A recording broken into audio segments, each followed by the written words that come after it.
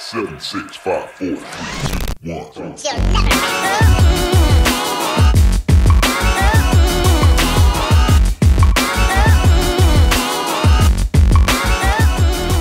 What's up, guys? Welcome to today's vlog. Today what we're going to talk about is a haircut that I'm super excited about. It's a pixie cut.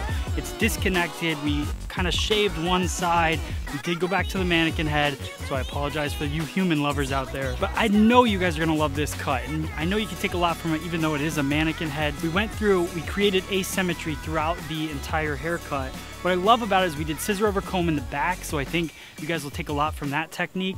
We also brought it all the way into the side and we shaved a little bit underneath, but left a disconnection that actually will go all the way up into the recession point. So you're gonna see this, a big disconnection. The cool thing about it is you can flip it over and create a really cool style with it. You can see how the disconnection flows over into the asymmetry. It's just a really cool haircut. A lot of people are gonna like. The one thing I wanna talk about before we get into the step-by-step is we have a new scissor from Mizutani out. This is the Mizutani PENSLIM Scissor. I've been using it for 3 months, but I haven't been able to talk about it because it wasn't available yet. This is a nano powder metal scissor. It's super skinny. Look how thin that blade is. If you look at it compared to the blacksmith fit blade, see if I can show you guys. Look how skinny that thing is. What that means for you, razor sharp. It's great in your hand. It's super lightweight because it doesn't have as much metal to it, but it's also nice and powerful, which I love. I like the 5.5-inch scissor, so if you're looking for a new precision scissor,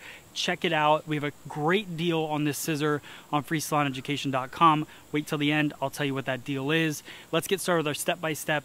Here we go. All right, guys, so I'm excited to take you through this haircut. What we're gonna do is we're gonna start off by parting the hair on the natural part. Then we're gonna take that natural part from mid-crown down to behind the ear. If your guest part's on the opposite side, just do the complete opposite. Now, the parietal ridge is where we're gonna follow on the opposite side, the right-hand side of the head. I want to follow the parietal ridge, but I'm going to go high parietal because I'm going to layer the top of the hair and I'm going to razor the underneath, and I want more density on the underneath for when I go through and do that razor cut and create that asymmetrical kind of disconnected side. So we'll clip that away. I'm going to go through with my ergo paddle brush and I'm going to flat wrap the back. I'm going to go in doing scissor over comb. This is a technique that I love to use to create, you know, a really nice even layered look in the back. We're going to go nice and short to almost disconnect the back of the pixie cut. If you wanted to leave the back a little bit longer in your version of the haircut, you could definitely do that as well. So I'm going to go through to start the scissor over comb. I'm using my blacksmith fit 6.5-inch scissor. I like using a longer scissor for scissor over comb. It's just more comfortable for me, and it helps me reach over the comb in a longer fashion so that I can cut more hair at a time. So I start going through there. I'm using my 209 comb from YS Park. It's got nice wide teeth, and I just work that comb nice and tight to the head. And then as I work my way up the crown, I start to slightly pull back, which will give me a little more weight in the low crown area. And I can determine, do I want to leave that weight or do I want to take it off later? I can figure that out as I go. So just kind of feeling out. This is a mannequin, but obviously if I was working on a guest, I would start a little bit longer, work my way in, see how her hair is reacting to the length that we're cutting. It's kind of why we go in and do that flat wrap, because it puts the hair in a natural fall position and it really sets you up for success when you're doing scissor over comb. I think a lot of people, when they go in and do scissor over comb in this situation, would probably go in wet and start cutting, but the hair just clumps together. You don't get that nice even flow to it. So if you want to have a really nice scissor over comb, go through, blow dry your section, and then start cutting. You can also notice that I have that steady blade working right alongside the bone of the comb. I put it at the bone of the comb because as you're going through working scissor over comb, the bone of the comb is where the hair starts to have the most tension, so you're going to get the cleanest cut at that point. Now we're going to go in with our PENSLIM Scissor. This has been a scissor I have used on a couple videos, but didn't really talk about it much because I'm in love with this scissor, but we didn't have it available, and I hate talking about things that, you know, you can't. They're not attainable. So now we have it available on freesaloneducation.com. This is the most lightweight scissor I have ever used. So I start from that mid-crown area and I section down. I decide how much of that temple area I really want to cut short. Today I kind of went with a I cut it in half, split the section in half. I just wanted a nice little shaved underneath portion, but I wanted a big disconnection that could kind of flop over the top of her head to create the look. So I'll go through, blow it dry. Now we're switching to our YS Park 339 comb. I am doing the scissor over comb with the PENSLIM. Like I said, this is a skinny blade, but it's a super powerful scissor, so you can definitely do scissor over comb with it. It's a good all-around tool to use.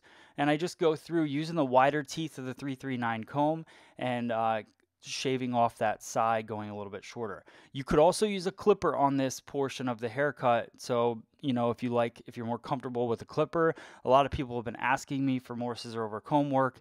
So I wanted to do that for you guys today, but you could absolutely use a clipper if you wanted to. Now we're going to work on our disconnection. So a lot of people are going to say, well, how'd you find your guideline with that?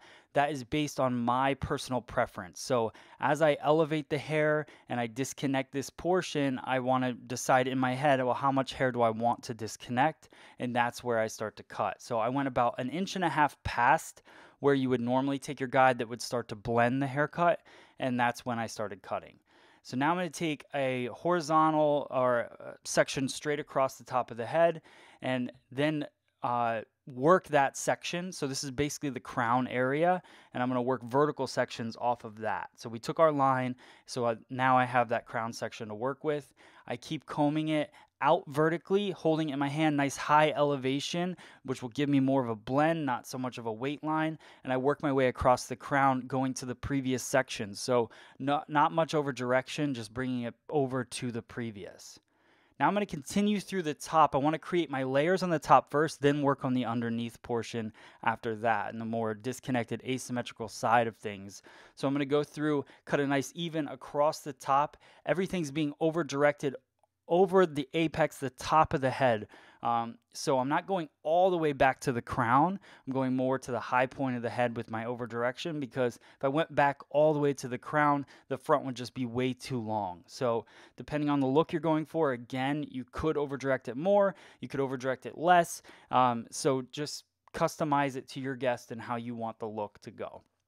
Now we're going to jump into our carving comb. This is a really cool tool, super cheap, $34.95 on freesaloneducation.com. The thing I love about this tool is it's so versatile. So I went through with scissors throughout the entire cut a precision cut. Then on my disconnection, my asymmetrical side, what I wanted to do is just have more of a freedom kind of feel to it. So I go through with the 100% carve side, I cut my angle, and then I go through with the 50% carve side, which is the opposite side of the carving comb, and it cuts 50% of the hair, and I just cut in some layers, and then that's it. That's the finished part of the look. It's so cool how easy a razor is.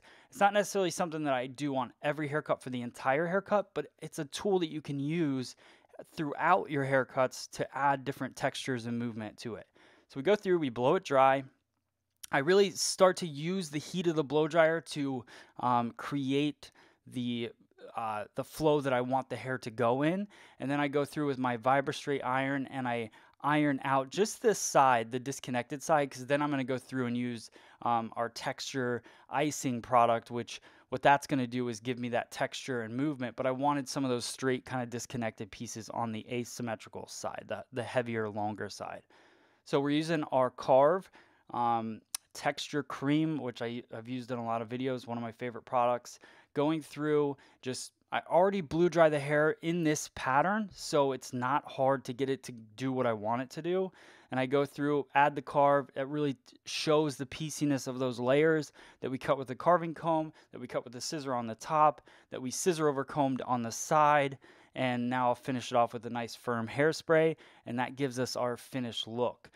So I hope you guys like this look. I really love this haircut. I think it's very versatile. You can use it on a lot of clients in the salon. Let me know in the comments below if you like it. Let me know how you change it up. Make sure you share your work on our social media site, fsesocial.com. And there you go, guys. Thanks for watching. All right, guys. Like always, if you like this haircut, then make sure you leave in the comments. Let me know what you thought. Also, if you want to pick up the new Mizutani scissor, use the code MattBeckVlog on freesaloneducation.com. You'll get 20% off. 20% off of this scissor. You won't get that anywhere else. Thank you guys so much for watching. Definitely subscribe below and let me know what you think. Thanks for watching.